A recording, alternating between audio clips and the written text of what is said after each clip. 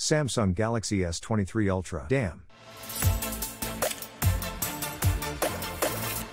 Hello guys, I hope you are all doing great. We are back. Much has been rumored about Samsung's upcoming Galaxy S23 series and the silicon the phones are expected to sport. Conflicting reports have surfaced about the flagship phone's chances of using Samsung's in-house Exynos chipset, and the latest of the lot seems to hint at those chances being quite slim. According to industry insider Ming-Chi Kuo, the Galaxy S23 series will likely be powered exclusively by a Qualcomm chipset, and supposedly, the S23 series will completely abstain from using an Exynos chipset in favor of Qualcomm's next-gen SM8550 flagship chipset, which is expected to be branded as the Snapdragon 8 Gen 2 and will likely debut in mid-November. Well, all of the previous Samsung Galaxy S flagships have used both Exynos and Snapdragon chipsets split by regional markets, and reportedly, this shift in policy comes due to Samsung's struggles with the Exynos 2300. The Exynos 2200 and Snapdragon 8 Gen 1 were both built on Samsung's 4nm node, but TSMC's 4nm node has performed significantly better, however, prompting the release of the refreshed Snapdragon 8 Plus Gen 1. The Snapdragon 8 Gen 2 will be built on that same node, and it seems like Samsung understands that its process is unable to compete. The South Korean company recently announced a 3nm GAAFET manufacturing process that would likely compete well with TSMC's 4nm node, but yield rates are reportedly still too low to accommodate the production demands of the Galaxy S23 series. The node only just entered risk production as well, and will reportedly not be ready for mass production until the end of the year, suggesting there's little to no chance the S23 uses a chipset built on that process. Word on the grapevine seems to indicate that Samsung will not be releasing the Exynos 2300 at all. However, reliable leaker Roland Quandt claims that the flagship chipset, codenamed Quadro, was still in development at the end of May. So, in my point of view, if all of these reports are to be considered true, then there's a chance Samsung does launch the Exynos 2300, but not on the Galaxy S23 series. In addition to that, a lot of people decried the demise of the Galaxy Note line as an independent thing, but it looks like Samsung's decision to basically merge it into the S series is paying off. According to a new rumor from a usually reliable source, the Galaxy S22 Ultra is on track to sell 10.9 million units in its first year of availability. And for comparison, consider that the Note 20 series, comprising two models, only managed 7.5 million in the same timeframe. The Note 10 series was 9.5 million, Note 9 to 9.6 million, and the currently reigning king of the Notes is the Galaxy Note 8, with 10.3 million sales. But at the rate things are going, the S22 Ultra will overtake it. And that's probably reason enough for Samsung to keep its current plan in motion and not resurrect the Note line. In the meantime, I would say, it isn't really important that the word Note is missing from the name of a phone that has all the features of a Note. That's the end of the discussion for today. Let me know your thoughts in the comment section below as well. If you guys are new here, be sure to subscribe. The tech chat is over and I am out.